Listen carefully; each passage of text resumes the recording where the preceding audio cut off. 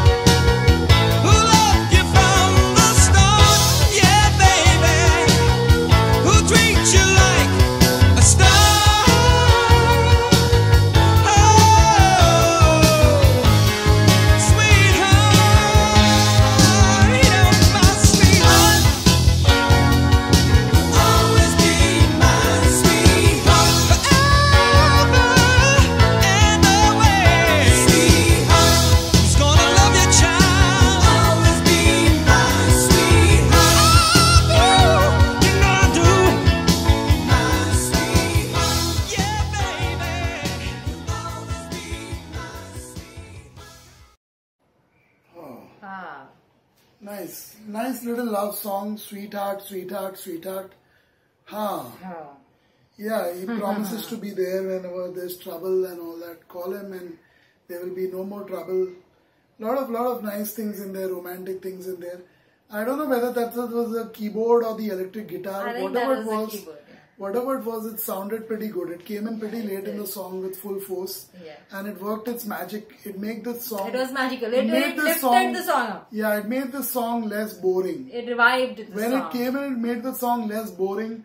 so that I could say that, oh, this is a decent love song.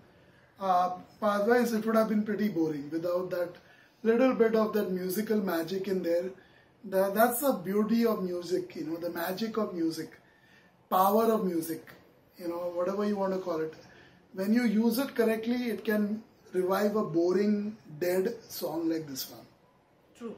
I wonder who was doing the vocals. Is it Frank from the Knockouts? So Frank and the Knockouts, if it is the Frank that who did the vocals, oh, I wish they replaced this person with somebody else, or he did something else altogether.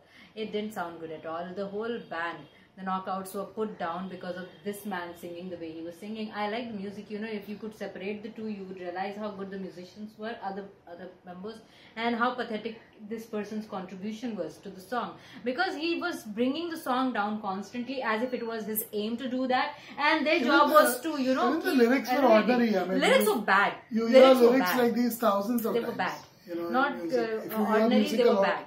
It's quite common. Sweetheart. You know, it apart had from no the word rhyme, no sweetheart. reason, no rhythm. I like the word sweetheart being used because that's a word of the bygone era, literally. So in the lyrics, there was no rhythm, no rhyme, and no reason whatsoever. Whatever was written, sweetheart, and then add some words, random words, and then becomes lyrics for a song. No good, no good. I like the keyboard. The moment the keyboard came, I said, oh, they had this. They had members that could do that. There was bassist who was playing it constantly, you know, trying to do something with the song so that I can keep the song alive.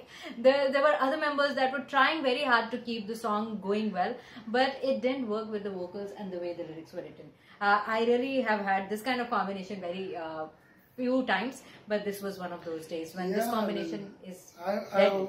I hope people in America don't listen to music like this a lot, because it's already the most dangerous place, already the most lethal, dangerous place in the world to live. You can be shot anytime, you can be raped anytime, you could be a victim of drug ODing anytime, or other kinds of ODing, several other kinds of ODing anytime. Or just get shot again. You know, or a victim of domestic abuse or violence. So it's a really dangerous place to live. Mentally disturbed people, if they're 1/5 of the population is mentally disturbed. And when you listen to a song like this, even though it's saying sweetheart, sweetheart so lovingly, again and again, maybe over 40 times in a 3-minute song, when you listen to a song like this, you'll be even more mentally disturbed.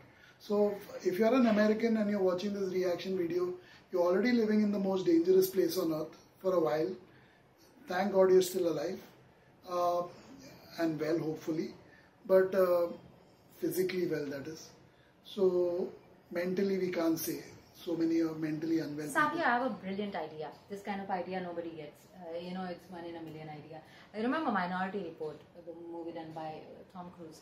I know it never happened in America, reality-wise, and nothing really happened. Nothing really happened. It was a Steven Spielberg movie starring Tom Cruise. Great movie. Yeah, starring Tom Cruise. Sorry. They should have an experiment, or maybe a Hollywood, that kind of movie about these shootings and the impact of it on people. They should have a township where you know, normal people are there, but there are dummies also that take their walks and go to the malls and go to school and go to the parks and every day and on the streets, and these dummies never die. So no matter how many times they have been shot, they don't die. So there should be a study done on those dummies. How many times a person could die in America? The same person, if the person had more lives to come back. You know, because then you could know the real number of people dying, because these same people could die again and again and again. So one person could die several times with the kind of shootings that happen there. For me, I think the American government, the American government and the American media is like a stand-up comedy joke, you know, right now, because they talk about this happening in Ukraine, or this happening in Iran, or this happening in Syria. You know, they never talk about... American lives don't matter. Yeah, I mean, they never talk about themselves. American lives don't matter, that's right. That's the bottom line. Americans' lives don't matter. Ukrainian lives matter more to America and the government over there than American lives who are dying much, much more. If there are 20 people found in some grave in Ukraine today, there will be more than 2,000 probably found in different parts of America today in a grave, somewhere or the other. Can you imagine that?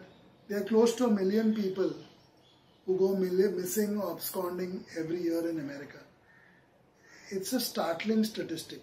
So if you talk about 20 people found in a grave in Ukraine, what about those close to 1 million who are probably dug somewhere, even they don't even have the respect of a grave.